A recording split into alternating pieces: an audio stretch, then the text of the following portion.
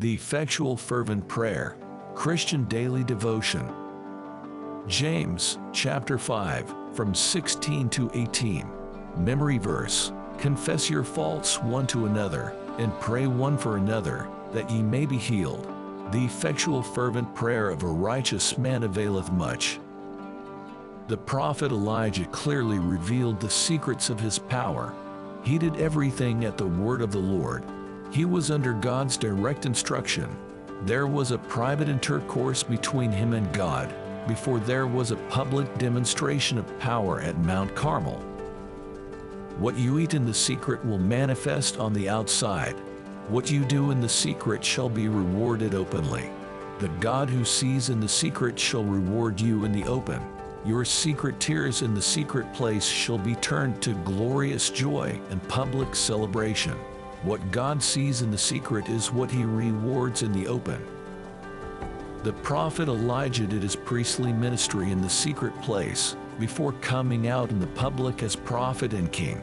It was what God spoke to him in the secret as priest, that he enforced in the public as prophet and king. The secret of praying is praying in the secret.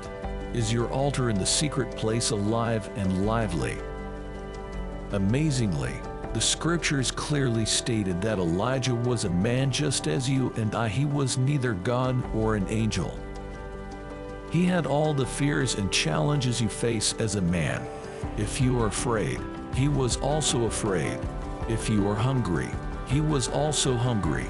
If you have ever been depressed, Elijah also was so depressed, and at a certain point in his life requested God to kill him. Yet, he commanded such unusual authority because he was a man of prayer. He built a lively altar of prayer where constant prayers were made. He lived and breathed prayers. He put his nose at the nostrils of God and inhaled constantly the breath of God. He connected his heart to the heartbeat of God. He understands the heart of God and his moves per time. When he speaks, God is committed to confirm it because he speaks the mind of God. Elias was a man subject like passions as we are, and to he prayed earnestly that might not rain, and it rained it not on the earth by the space of 3 years and 6 months.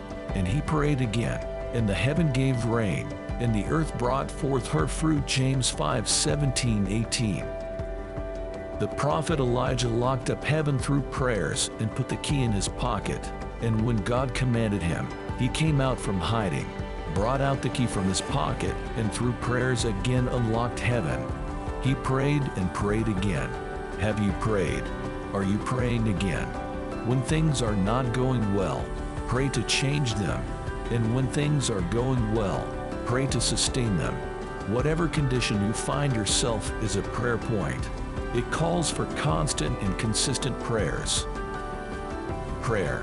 I release you into the grace for unusual answers to prayers. Your voice shall be honored in heaven, obeyed on earth, and prevail in hell in the mighty name Jesus of Christ. Amen.